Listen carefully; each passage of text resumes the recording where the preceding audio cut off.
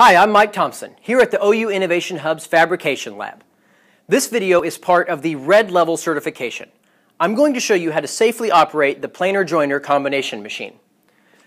This is probably the most dangerous machine in the shop, and I've been instilled with a healthy fear of these by my dad and grandpa.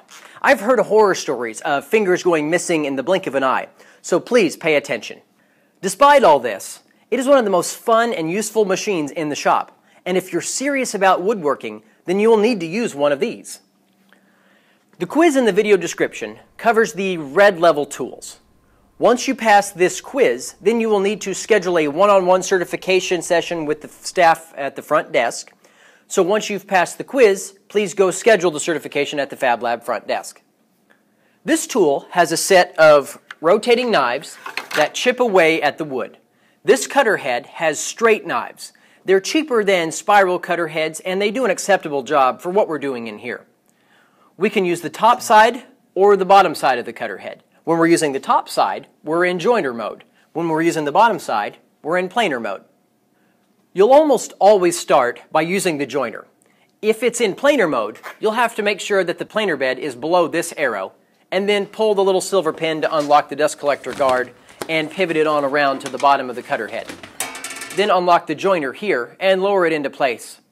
Then lift up on these two little silver handles, push them into each other, and then lock them down. And that keeps the bed attached to the base.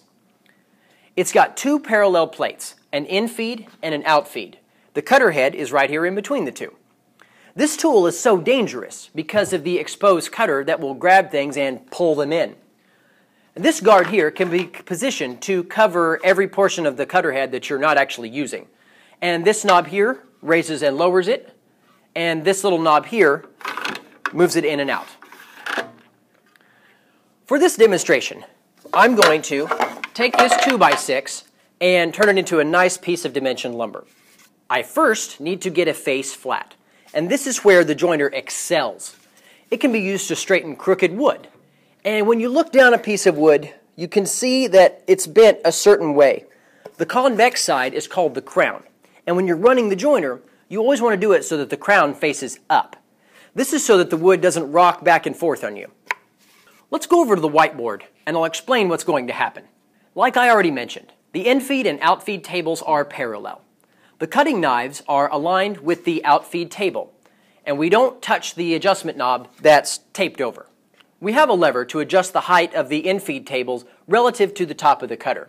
And it's marked in 64ths, but it's not terribly precise, and that's okay, and you'll see why in a minute. When we place our wood on the infeed table and push it across the cutter head, it's only going to take off a strip of whatever thickness you set. The key here is that the wood is stable as you push it through, and that's why we do it with the crown up. With the crown up, it's going to take off this little bit in front and then this little bit here in the back. Then on the second pass, it'll take off a bit more, and so on, until the bottom of the piece is flat, and you end up with something that looks like this. Now, if your piece is really bowed, you'll have to cut it up into smaller pieces first to avoid turning most of your wood into hamster bedding. If you don't do it with the crown up, your piece can rock on you, and then it's impossible to hold down flat, and you're not going to get a large flat surface. It's also removing the useful part of your wood, which isn't good. So crown up, always.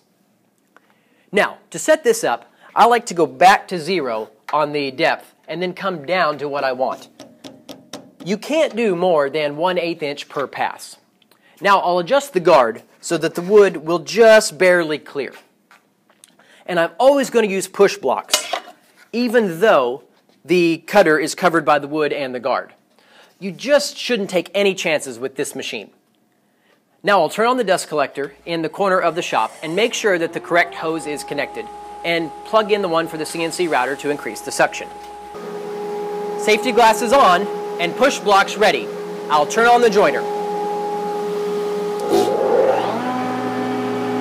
I'm going to feed it slowly through and push down hard to keep it flat. Now I'm judging my cut by the sound. You'll hear the blade not cut in the middle of my piece because it's bent upward. I'm going to make repeated passes until I hear the same sound and feel the same amount of resistance all the way through across the wood. Then I know I've got it flat. This next part is another nifty aspect of the joiner. I've calibrated this fence to be 90 degrees to the table. And now that I've got one perfectly flat face, I'm going to rotate it so that my flat face is against the fence.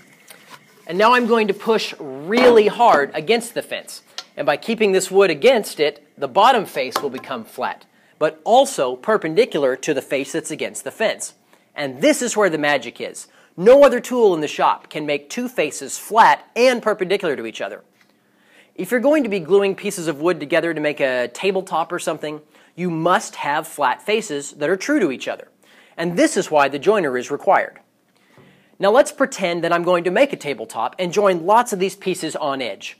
So I'll need to true up this other edge like I did the first, but I can use the table saw for that though, because I have a large flat face for the table and a straight edge to ride along the fence. Now I'm going to do that last because I want to make this opposite face flat and parallel to this face. To do that, I'm going to use the planer. To use the planer, you lift up on the silver handles and pull them apart. Then you can raise the joiner bed. And be sure that this little lock catches over here so that it doesn't fall back down on you. And now I'll flip the dust collector over and store the hose, like this. These controls down here are for the planer, and the wheel adjusts the height of the table and thus the final thickness of the wood. It says right over here that your wood needs to be at least 6 inches long for it to feed through. And you can't take off more than 1/8 of an inch in any one pass, but I usually do less than that to keep the blade from bogging down. The wheel is calibrated in thousandths, and it indicates the full revolution is 5/30 seconds, which is 15625. For initial passes, the scale on the left is what you'll use, and it'll get you within a 1/16. I started with a 2x6, which is actually 1.5 inches thick, so I'm going to set my first pass at 1 3/8 because I lost a little bit with the joining earlier. This will also ensure that I don't take off more than 1/8 of an inch. It's probably not going to cut all the way through though on the first attempt. This lever here engages the power feed, and it's almost always engaged. Pulling it down and over here disengages it, but I've never had a reason to disengage it because I'm lazy. So I'll turn it on and send it through. Now just like the joiner, I'm listening to the sound and watching the outfeed to see how it's going. I'm going to plane this down to 1 inch thick, so I'll run it through a couple more times, 1/8 of an inch at a time. Now for this last 1/8 inch, I'm going to measure it before I get to my inch because I want it to be perfect. So you can see that I'm pretty close here. So now I'm going to do some math and switch to using the hand wheel markings to take off exactly the right amount.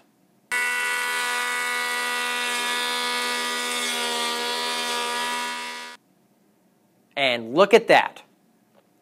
Now I'll cut that unfinished edge on the table saw. And check that out. And now I have a really nice piece of lumber that I can make nice things with. And like I said earlier, if you're really serious about woodworking, then this tool is essential. Now make sure that you've watched all the other red level videos and then take the quiz in the video description. Once you've passed, you'll need to set up an appointment at the FabLab front desk to schedule a final checkout on the red tools. But go ahead and subscribe if you haven't already. I'm Mike Thompson, and thanks for watching. I really appreciate it.